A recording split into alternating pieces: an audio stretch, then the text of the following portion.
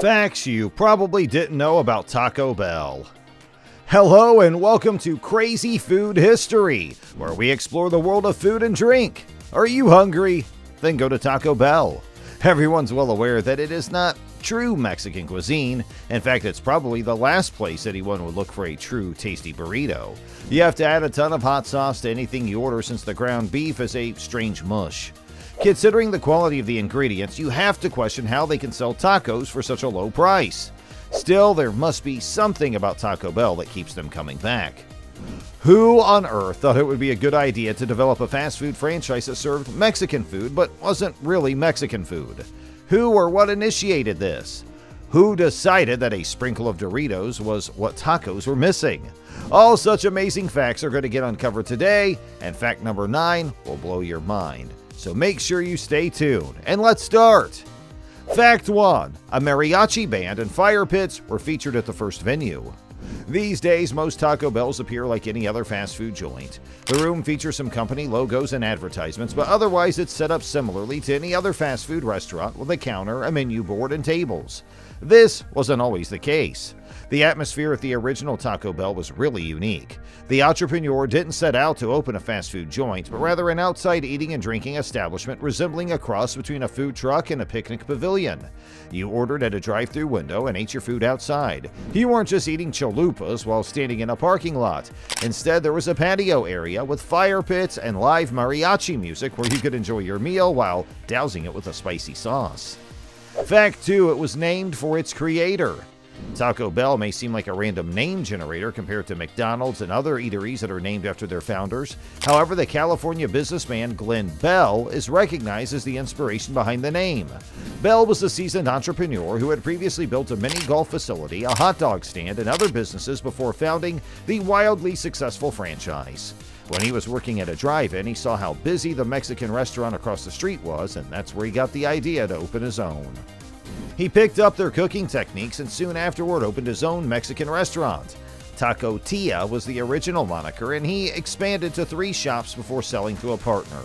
He established the first Taco Bell in 1962, and the rest is history. Today, there are too many outlets to count. Fact 3. The first fast food restaurant chain to promote women to managerial positions.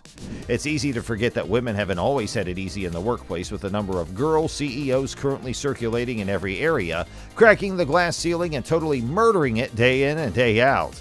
But even when Taco Bell first opened, things were simpler than at other fast food chains. While most companies maintained management as a boys' club, Taco Bell's first director of operations, John Gorman, decided to open the door to women in management positions so that the fast-growing company could handle the influx of new employees. Who knew that the land of the Crunchwrap Supreme would also be the home of equal opportunity for women to climb the corporate ladder? Fact 4. Once, they even set a Target out in the ocean. Yes, it does sound really out there, so let us clarify. Taco Bell, wanting to get in on the space action as early as 2001, when the Mir space station was getting ready to land, decided to place a target in the water. They then issued a statement promising free tacos to all U.S. residents if the space station successfully landed on the target they had set. Wow, that's a great promotional deal. Fortunately, the space station missed the taco target, meaning that Americans had to keep shelling out cash for tacos. Fact 5. They're such jokers. When fast food restaurants try to make a joke or comment on a cultural phenomenon, they often miss the mark and the joke either doesn't land or, worse, offends the audience. Taco Bell, on the other hand, was dead set on playing a practical joke on the public for April 1st. They decided to announce their acquisition of the Liberty Bell via full-page advertising placed in 6 newspapers across the country. These were not little regional publications. Each had a circulation of at least 10,000. According to the advertisement, the American icon would be rebranded by the fast food chain as the Taco Liberty Bell. Given the bizarre events that have occurred in the United States, many people who read the advertising probably thought it was accurate. The joke was later exposed, but the name still sounds cool, huh?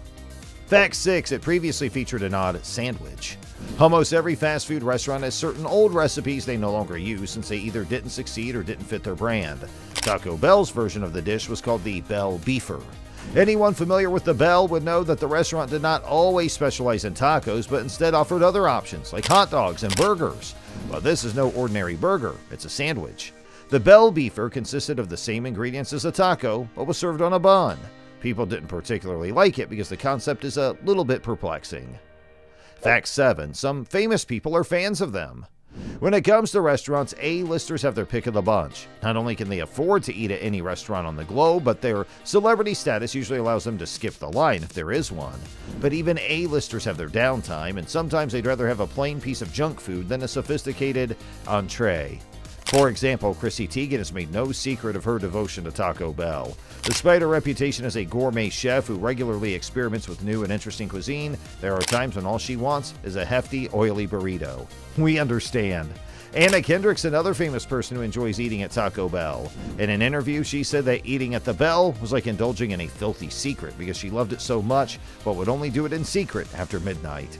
After a long day of filming, it's normal to be craving some Taco Bell.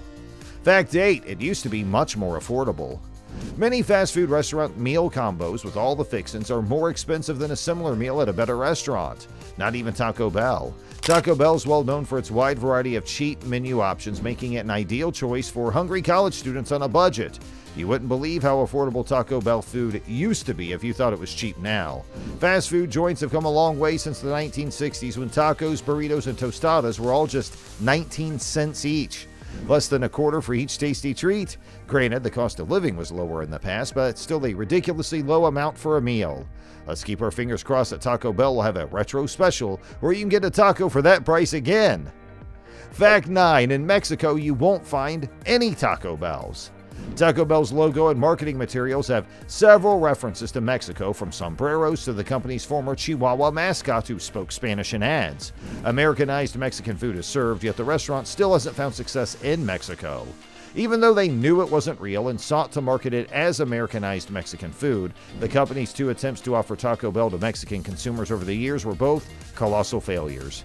Maybe it's because they know what a real, authentic, great taco should taste like, but Mexican diners aren't as accepting of it as Taco Bell fans in other countries. And number 10, the Chihuahua later became a successful actor. If you were into pop culture in the late 90s and early 2000s, you probably remember Gidget, Taco Bell's snarky Chihuahua mascot. Numerous print and television ads featured the dog, who would typically say something in Spanish, the most famous of which was "Yo quiero Taco Bell." The dog was popular, the slogan was widely used, and the campaign is now remembered as one of the best of the last few decades. So what happened to the campaign's main attraction after Taco Bell no longer needed their service? So I guess it's time to move on to better things. After appearing in multiple Geico commercials, Gidget moved on to the bright lights of Hollywood, where she played the lead part in Legally Blonde 2, Red, White, and Blonde. Who knew the famous dog could do so much? You can be famous too, just by commenting your favorite fact in the comment box. And don't forget to like this video and subscribe to our channel for more great content.